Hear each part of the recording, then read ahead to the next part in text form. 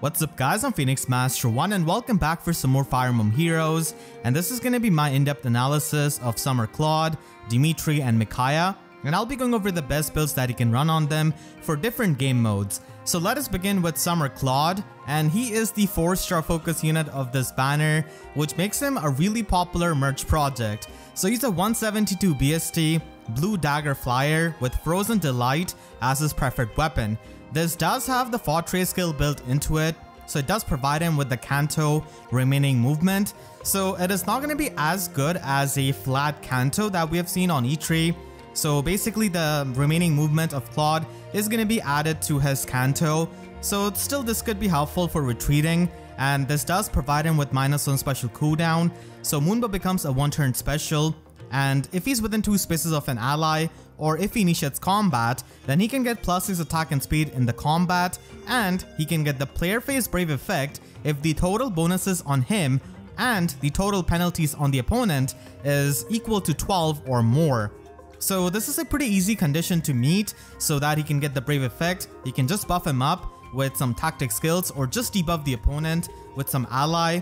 But unfortunately against the foes which have both debuff neutralization and debuff neutralization, Claude is not going to be able to get the brave hit on them. For example, Ascended Idun with her base kit pretty much does that, so you'll have to watch out for those kinds of opponents, but in general he's going to be able to get this pretty consistently and nuke really hard with this brave effect and his amazing offenses for a 4-star focus. So he's got base 38 attack, which is pretty nice, and base 42 speed having super boon in it, so this can be really helpful for quad attacking.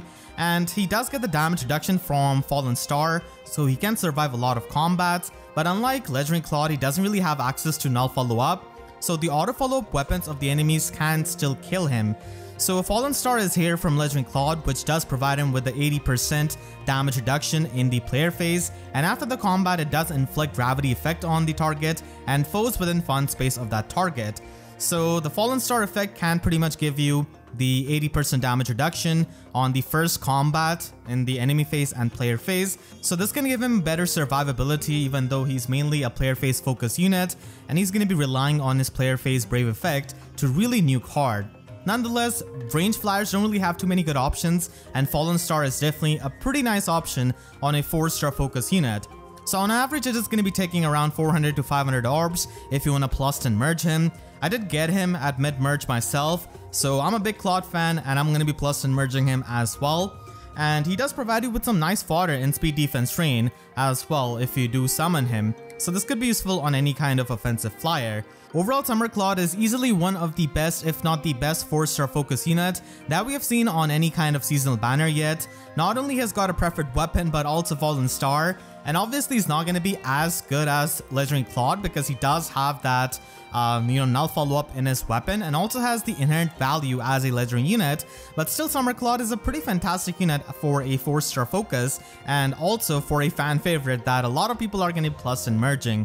So on a budget you can simply run Fury 3 on him, and you can also run Death Blow if you want to, and Blade Session is going to be giving you the maximum offenses, and it is pretty much the best Sacred Seal for Claude. If you plan on +10 merging him, then you can definitely give him some more expensive skills, because he's mainly going to be functioning in the player phase with that brave effect. You can give him Sparrow 3, and this could definitely help him quite a bit. You can also run Sturdy Impact at max investment. It doesn't really give him the extra speed, but Sturdy Impact does give him the ability to survive against the slower units who have auto follow up, and with Fallen Star and his damage reduction it definitely gives him much better player phase survival so that he can at least live, because he doesn't have the null follow up like Legendary Claude, so Sturdy Impact is really helpful in the player phase for that survival. Just keep in mind that it doesn't really give you any kind of extra speed, so I only would recommend this at higher investment, especially if you have plus speed IV. Plus speed IV is a super boon, so I do like it quite a lot, but if you can ascend both attack and speed at max investment, and because he doesn't have null follow up in his weapon, he can definitely appreciate the support of null follow up from Fallen Lilith if you do have her, and this is the kind of max investment build that you can run on Claude. And you can also run Lethality as a 3 cooldown special, Because he can quad attack and he has got this kind of brave weapon, you can still charge it up, and if you really want to, you can also run Heavy Blade Sacred Seal, but I personally just like to stack up his offenses so that he can hit really hard with his brave effect, and lethality is pretty much the premium option that you can run on him. So having the null follow-up from Fallen Lilith allows you to quad attack even some of the tanks which have follow-up negation, and because he doesn't have the native null follow-up in his weapon like Lasering Claude, this kind of support is extremely appreciated and definitely solidifies his nuking potential.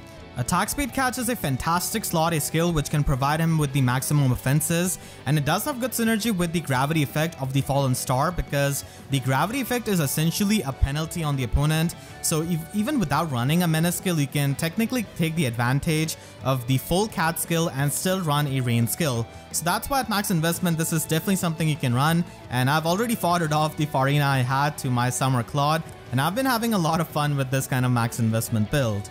You can also use him in Arena at max investment with B-Duel Flying 4, and because of having Fallen Star as a 300 SP slot B skill, he actually scores like a 185 BST unit, so he does score more than most of the ranged flyers and flying units because of having Fallen Star, and that is just the cherry on top. So you can run a 300 SP slot C skill for the max scoring, and Speed Defense Menace is pretty much going to be the best option here from Summer Dimitri, but you can also run some other menace skills or even join drive attack. So it's kind of flexible, and Ruptured Sky does become a one-turn special, so you can trigger that on your second hit, and that is going to be helping you a lot for demolishing a lot of opponents in Arena. You can still run Lethality if you want to, but I do like the practical application of Ruptured Sky a lot more in Arena than Lethality, which is going to be having higher cooldown, and you cannot really, trigger that on your second hit.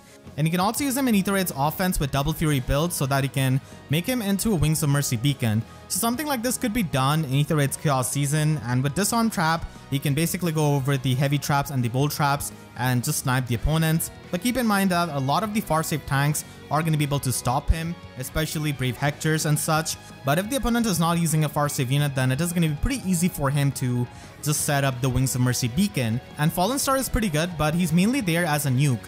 So Disarm Trap actually helps you a lot more in Aether Raids offense so that you can be immune to those bolt and heavy traps. Hex traps are still going to be annoying, but Disarm Trap's utility is just way too good in Aether Raids offense. So he is pretty much going to be functioning like a blue Ninja Lin at this point when you take off his Fallen Star and you run this kind of build. It's just that he's lacking the duo skill of Ninja Lin, but still if you want to use him for Aether Raids offense and if you really like him, then this could be an option to set up your Wings of Mercy allies and Gale Force units to teleport and just player phase the enemy's team.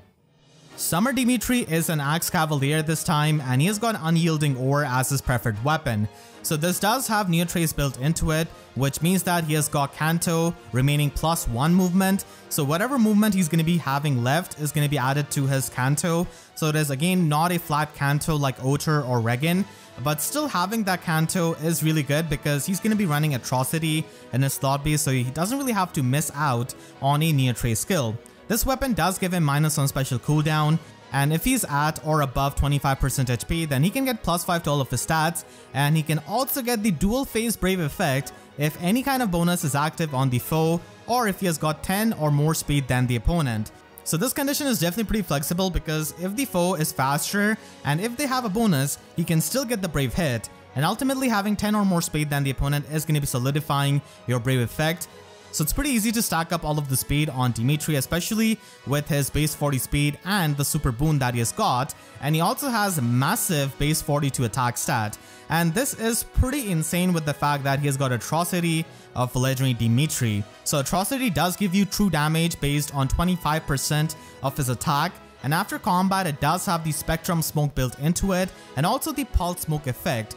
So this is really good for debuffing the foes for all of their stats and even for their special cooldown count. So this can just annoy a lot of Hardy Fighter armors or pre-charged special units, and they can just lose the specials which they had pre-charged. So this does give him really amazing niche as a Cavalier because he can go in and just debuff the opponents and then get out with the Canto remaining +1 built into his weapon.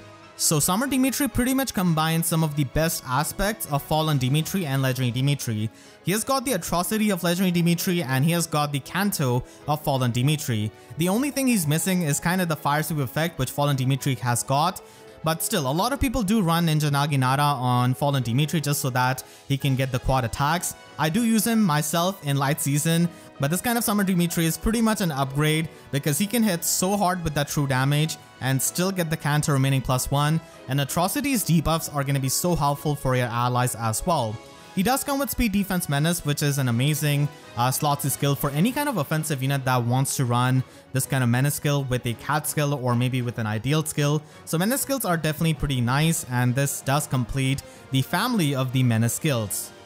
Overall, I would say that Summer Dimitri is easily the second best unit on this banner after Summer Edelgard. Summer Edelgard is just very unique, honestly, and she is the best player phase armor. I have made a separate video on her if you want to check that out. But yeah, Summer Dimitri is extremely powerful, having a dual phase brave weapon with 16 might that has got Canto built into it and also gives him -1 special cooldown. So he's going to be really useful in Aether Raids, in Summoner Duels, in Aether Raids defense, in the in-game content, Arena Assault, pretty much in most game modes. He's going to be extremely powerful with his high attack, the true damage, and this kind of dual phase brave weapon. So very impressive unit, honestly, and easily a top tier Axe Cavalier. So on a budget on Summer Dimitri, you can just run Reposition and have attack speed solo, because he does get the dual phase brave weapon. Having a dual phase Sacred Seal like attack speed solo is pretty nice. Now because he has got such a high damage output, he can kind of skip on having a damaging special and simply run Gale Force and Heavy Blade. So Heavy Blade does have an easier time triggering because of his high attack stat and the fact that he can get the debuffs with Atrocity. And Gale Force becomes a 4-turn special, so with his brave hits he can actually trigger this in a single round of combat if the opponent does not die to a single hit of his. And he can still bring down Gale Force to 2 cooldown if you run him with someone like Valuria, for example, so that could always be done. And you can also run him with Speed Smoke 4 at higher investment, especially if you want to use him in Summoner Duels S or R, and this can definitely make him a pretty tanky unit by giving him that damage reduction. And you know, Legendary Dimitri is known for running Speed Smoke 4, Vital Astra and all of that. Unfortunately, Summer Dimitri has no access to Vital Astra, and just like Summer Claude, he does appreciate the support of Fallen Lilith so that he can get that null follow-up. And that null follow-up is definitely going to be helpful defensively, especially with the damage reduction that he can get out of Speed Smoke. So this is going to be a pretty annoying build to go up against in Summoner Duels R and S, just because of the fact that how hard he can hit, and then he has got Canto, and then he can also have better longevity because of having the damage reduction, which he can get out of his Thoughtseize skill. Like I said, I do use Fallen Dimitri quite a lot with Winter Bernadetta in the light season for the Gale Force team, and Summer Dimitri is an extremely powerful unit with the consistent 3 movement, and he also has the brave hits, so you don't have to run Ninja Naginata like I do on Fallen Dimitri, and his weapon is enough here. So you can just run him with Winter Bernadetta as the most reliable way of falling into the Wings of Mercy range. So with Ardent Sacrifice, you can fall into the Wings of Mercy range, and Winter Bernadetta does do that 1 damage to the allies, which can allow you the usage of Ardent Sacrifice. So that is one of the best ways of setting up Wings of Mercy and Gale Force allies. He does have a minus HP Super Bane, so that can actually help you. And because he does have that HP threshold in his weapon, it's much better to set up Gale Force this way so that he can be at that 50% HP and then just go in and do the brave hits, and he can still maintain his HP condition of his weapon. And his Slotsy is kind of flexible here because, you know, Menace skills are not really all that great for Aether Raids offense, and you don't really want to run Savage Blow because the Atrocity does depend on foes' HP, and it also has anti-synergy with the Cat skill. So that's why you can just run Drive Attack, honestly, if you want to. And Heavy Blade with Gale Force here is going to be really helpful so that he can trigger that Gale Force into hits. And supporting him with Valuria and her new weapon refine is going to be one of the best things that he can do so that he can trigger Gale Force on his 1 hit. And that can be a really nice 1-tap Gale Force setup. So I can definitely vouch for this kind of Summer Dimitri build for Gale Force teams. As someone who has used Fallen Dimitri so much in the light season, this is definitely an upgrade, and I wish that I could get him.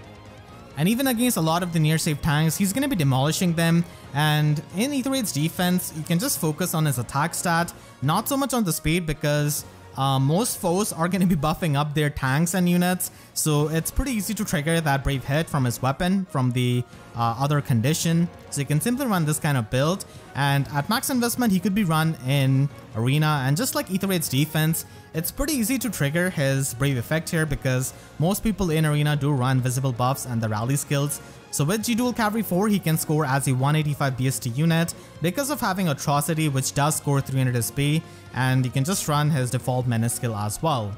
Overall, the speed boon is going to be his main boon, which you should be focusing on so that he can solidify his brave hits. But in the game modes where you know that the foes are going to be using the visible buffs, then the attack boon can also work. Summer Micaiah is a colorless mage cavalier this time with Moonlight Drop as her preferred weapon. It of course has the trademark effective damage against armored and cavalry units, and she does get -1 special cooldown, so a 2-turn cooldown special like Moonbow or Ruptured Sky does become 1 cooldown, and if she initiates combat or if she's within 2 spaces of an ally, then she can get +6 attack and resistance in combat, and then she has got an in-combat resistance check, and depending on the extra resistance that she has got compared to the opponent, she can get 2 different effects. So if she has got 5 to 14 extra resistance than the opponent, then she can get a guaranteed follow-up attack. But if she has got 15 or more resistance than the opponent, then she can get the player phase Brave effect. So this can be a really powerful thing for taking out a lot of units and nuking them really hard. But the problem is that Micaiah's resistance is not the highest. It is base 37 and it is going to be good enough to get the brave hit against a lot of the units. But keep in mind that a lot of the far safe tanks which are good in this game can easily reach about like 50 to 60 resistance. So against them, the bulkiest tanks, Micaiah is going to be struggling to get the player phase brave effect that she has got. And even though she's got the prescience to get the damage reduction, it is still going to be pretty hard for her to survive a lot of the physical hits from the distant counter armor units because of her low defense and her HP. So prescience does help from legendary Micaiah for giving her the attack and resistance debuff on the opponent. It certainly helps with the resistance check in her weapon, and it does provide her with the 30% damage reduction as well. And her base attack is pretty high at base 42, also having the super boon. And she has got unusually high speed for this kind of unit who relies on her resistance to get the brave hit. She doesn't really get her extra speed from her weapon or anything like that, so this speed is kind of weird honestly, having this kind of middling speed at base 30. It doesn't really serve too much of a purpose other than piercing through some of the follow-up negation effects if she gets the auto follow-up. And I wish that these points actually went to her resistance so that she can have a more consistent brave effect. But nonetheless, overall, Summer Micaiah is still going to be a solid nuke, and she is a cavalry unit with this kind of effective damage and this kind of player phase brave hit. So she's still going to be functioning as a really solid nuke, and because of being a colorless unit, she's going to be hitting hard to pretty much all of the tanks that she's going to be initiating against. And there's also the fact that Deflect Magic Sacred Seal is pretty common because of Winter Lysithea and Ninja Korin being present in the metagame way before Summer Micaiah. So Deflect Magic is another obstacle in her path for killing a lot of the far safe tanks, even if she's able to get the extra 15 resistance compared to her foes. So those things are to be kept in mind while using Summer Micaiah and using her for the nuking. If you want to use her on a budget, then you can run a smoke skill in her slotsy so that it can have good synergy with the cat skill that she has got, and you can also run attack resistance solo, because keep in mind that you need to stack up as much resistance as you can with Micaiah so that she can get her brave hit. That is going to be the main priority of Micaiah, so anything that can help her with that is going to be much welcome. You can also run her with attack resistance menace, and this can help you get the 12-point stat differential between the opponent's resistance and Micaiah's resistance. So this can definitely help you get that brave effect a lot easily, and you can just run Glimmer as her special because we are debuffing the opponent's resistance pretty hard, and her default Moonbow is nice, but at this point when she's going to be nuking really hard and then she's got effective damage, Glimmer becomes a really good special as well. You can also run her in Summoner Duels, especially in Summoner Duels S, where she can function as a good nuke for one of the teams. And I would say that compared to Prescience, I like Fortress skill a lot more on Summer Micaiah, even though it does provide her with the less debuffs and also does not have damage reduction. Still, the Canto effect is pretty nice because compared to the other summer units present here like Dimitri and Claude, she doesn't really have a trace skill in her weapon. So the fact that she can retreat as a Cavalier is going to be helping you quite a lot in Summoner Duels especially. so you can run that over Prescience. And Pulse Smoke could also be run here because it will help you against the armors who run Hardy Fighter or against the foes which have pre-charged specials. So Pulse Smoke is a fantastic skill against a lot of foes in Summoner Duels. And Ruptured Sky becomes a one-turn special.